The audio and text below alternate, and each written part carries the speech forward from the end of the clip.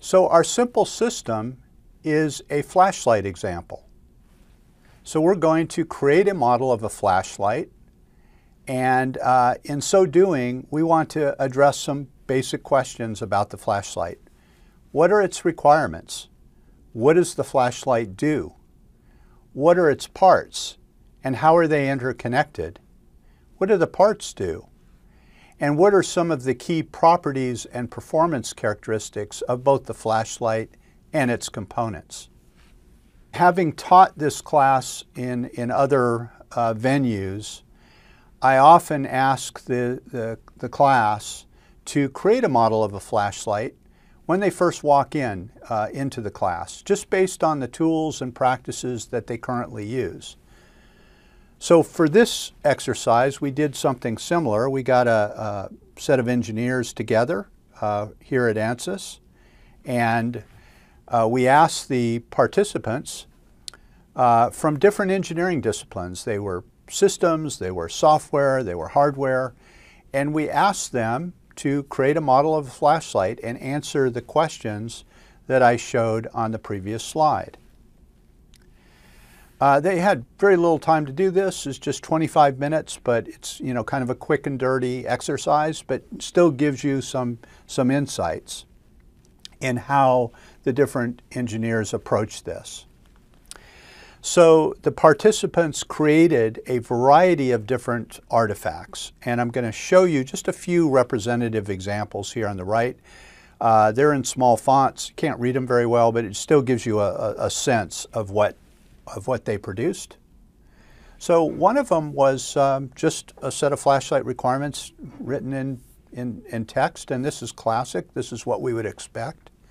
That part of the I asked for what are the requirements, and somebody comes back with this set of requirements. You can read them there. And another engineer came back with a set of artifacts, and again, each engineer typically came back with 2 or 3 or 4 artifacts to address the questions that I asked. But in this case, it was kind of like a functional flow diagram. It was kind of a unique and interesting way to express it. But even though you can't read it, those are different functions that the flashlight performs over time.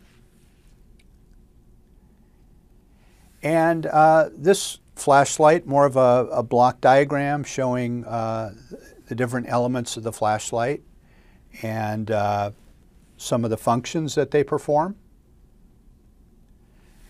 And an additional artifact looks something like this, looks like a flashlight, again addresses some of the elements. So these were all really good examples of what a typical engineer produces, a good engineer produces, with the tools that they have at hand. When I asked the participants what are the tools that they would use to create these artifacts, they said they'd use a variety of different tools. They'd use Word, they'd use PowerPoint and Visio and even CAD tools to generate these different artifacts.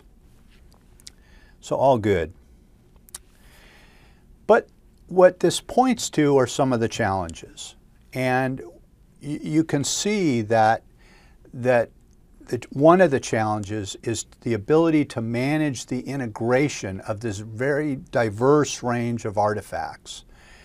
And particularly as the complexity of the system increases and the project size increases, more and more people involved in the project, with people doing things, if you will, in different ways and different level of precision.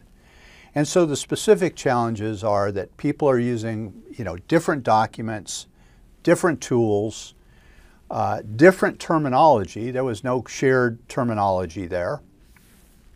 Different representations. And the interpretation is basically that of informal diagrams and text.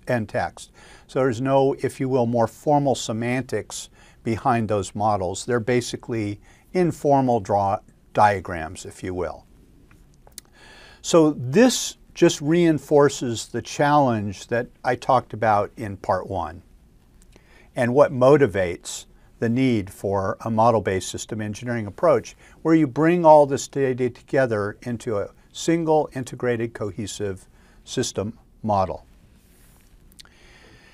I would point out that this challenge increases even more when you consider the fact that the project evolves. It's not static.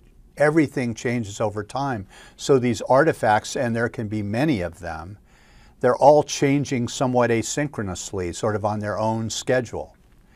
And so the ability to try and manage the integration of all this data over time is indeed the challenge that we're trying to address with MBSE.